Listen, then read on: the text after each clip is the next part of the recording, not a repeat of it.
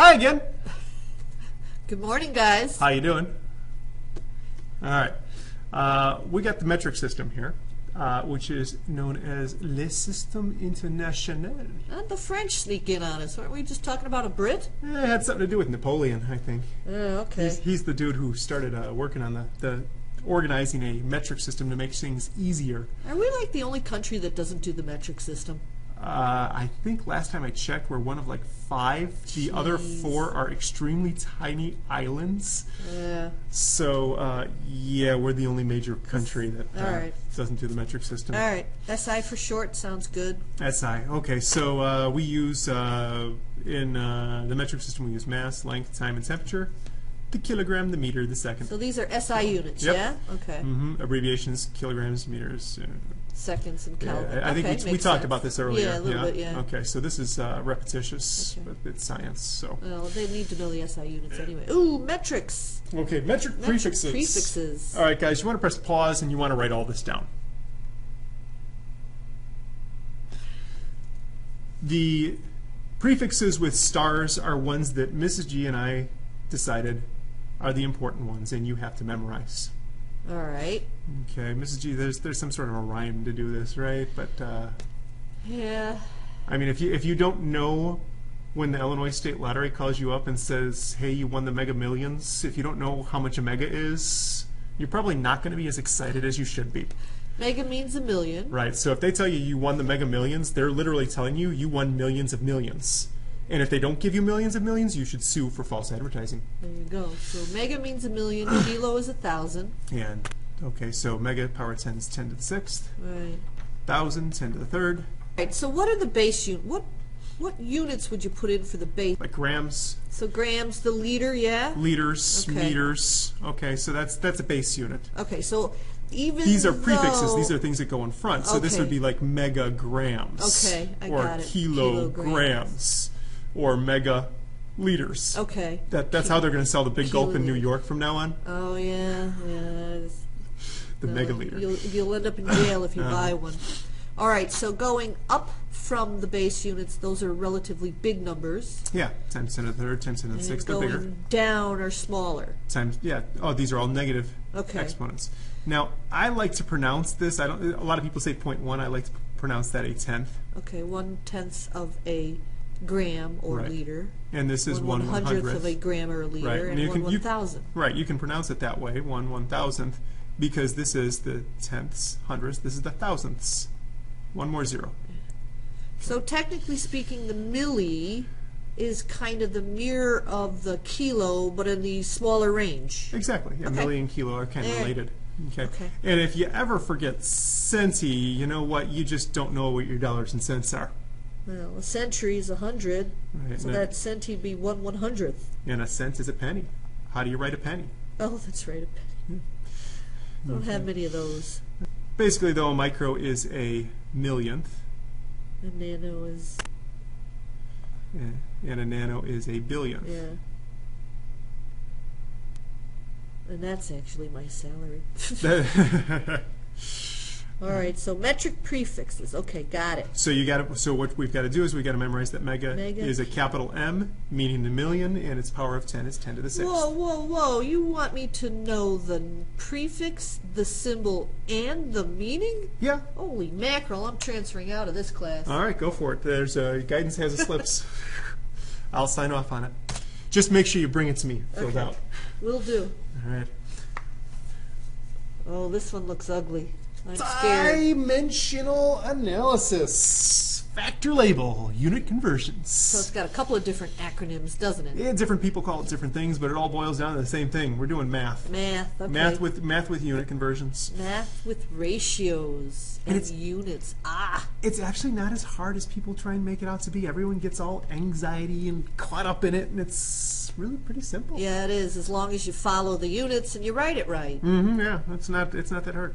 All right. All right. So basic ideas for unit conversions. You copy the number in the units. You use different factors to cancel out units and generate new units, and you repeat that step as necessary until you get to the units you want. So you're going to use different factors, like you said, Mrs. G. Factors. Okay. Okay. And you just do the math. So for instance, there's this problem up on the screen here. Okay, so 4.5 kilograms. That's what you start with, right? 4.5.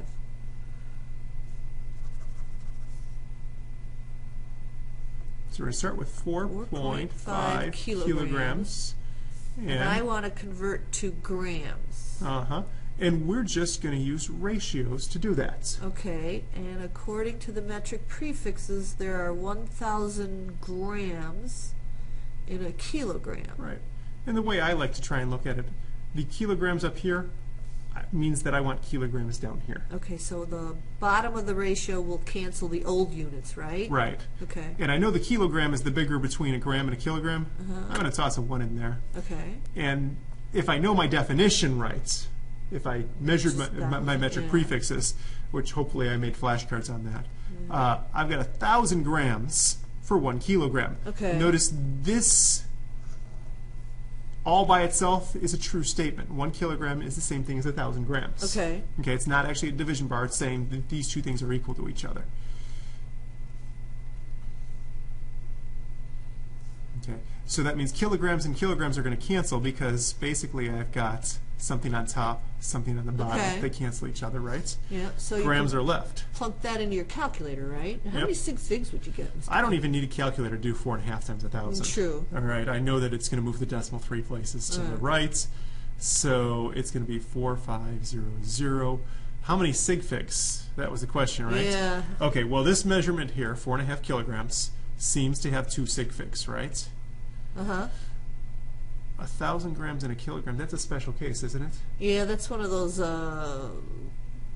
we called it earlier, yeah, you don't use it to determine the number of sig Right, figs. so there's an infinite number of sig figs here. So I want to use the smallest number of sig figs, which is... Not the largest, it's still going to be 4.5. All right, 2. And this... It is.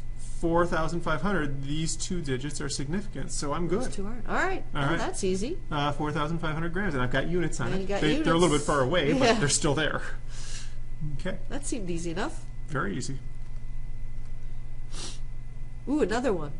So we start out with 0.851 grams. All right, so start out with the number they give you in the problem. Now we need a ratio that relates grams to milligrams, correct, Mr. Kane? Right, and I like how you said that. When you said that, the grams go on the bottom and the milligrams go on top. Okay, so if I remember right... Which one's bigger, the grams or the milligrams? Grams are bigger. Yeah, grams are bigger, so there's going to be 1 gram.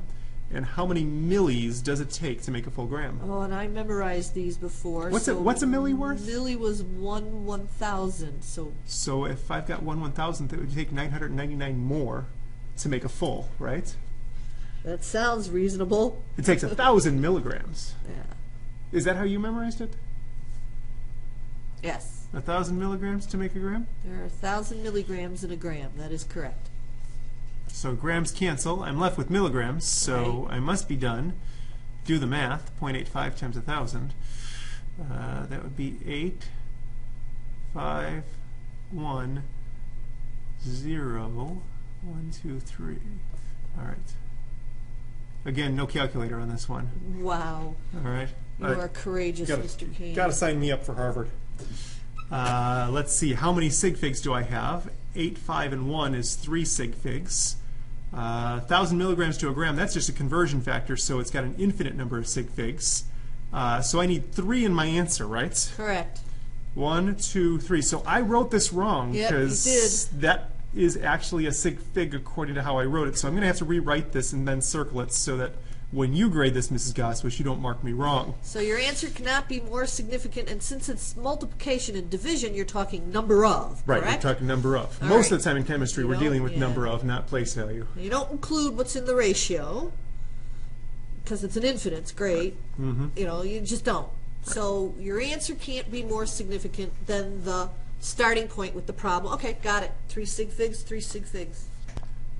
All right. So converting 23.2 kilograms to milligrams, I'm going to take 23.2 kilograms. Now, wait a minute, I didn't see anything that went from kilograms that related kilograms directly to milligrams, Mr. Kane. Now what do we do? I think we can go straight to the base units in between, because I know how many kilograms there are in a...